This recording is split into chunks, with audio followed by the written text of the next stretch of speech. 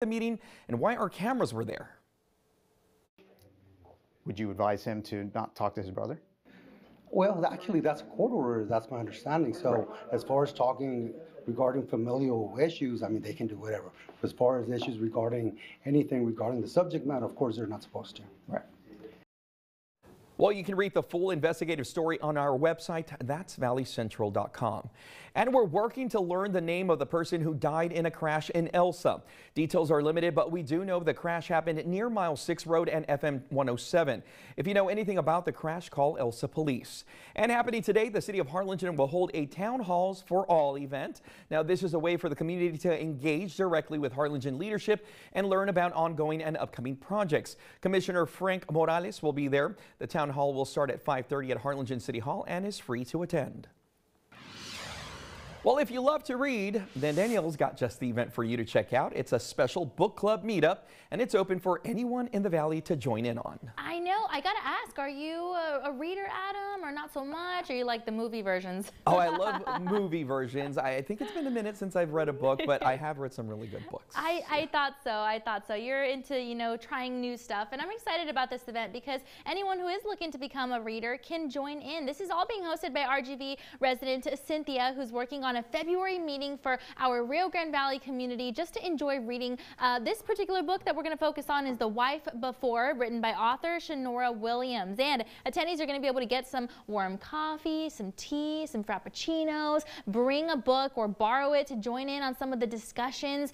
Reading is, of course, a great way to reduce stress. It can also increase your vocabulary, improve your overall literacy. Plus, it's a great way to learn empathy, exercise your creative brain, better your memory, and it can even help you to get better sleep. Can you believe that? And sometimes it's nice to share in a book reading seminar like this so you can get engaged in different thoughts about the themes of the books and the various narrations and just get involved in those discussions as a book community. It's also a great way to make some friends, of course, from the 956 who also have a passion for reading or who want to learn to try, and it's just always so fun. So it's going to be hosted tomorrow at 7 p.m. It is free of charge. You can register so you can join in on the club by visiting meetup.com/Brownsville. So happy reading. Adam, this is happening in your town. Okay, maybe I'll check it out. Now, you're a bookworm? Yes, I actually have been slacking this year so far. I haven't found a lot of time to read. Yeah. It's been hard with our schedule, but I do love reading. I'm on like the, you know, book side of Instagram where I get the recommendations and stuff. Book talk? I'm a big fan. Okay. I'm a big fan. I have lots of books at home that are on my TBR list. Nice. So I'm working my way through. Cool, cool. And you've had your series of books that you enjoy as well. Yes, you guys, but I noticed that I'm only into like certain types, Yeah. like either history or self-help. That's pretty much my only genre. I don't like the fiction stuff. I know our studio director, Corey, loves fiction stuff. But I don't know. I'm interested in it.